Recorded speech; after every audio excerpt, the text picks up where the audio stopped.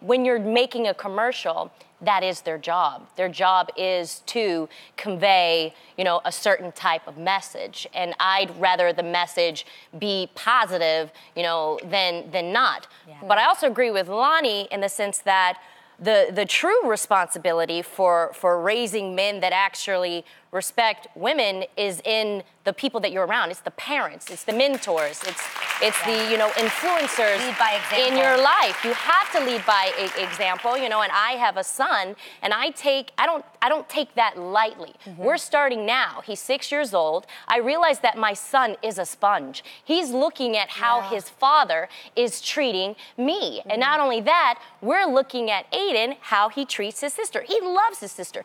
Sometimes he loves his sister so much he annoys her. He wants to hug her, he wants to kiss her, and I taught her how to stand up for herself and say, Aiden, I need space. And it is the cutest thing to hear her say that. It really is.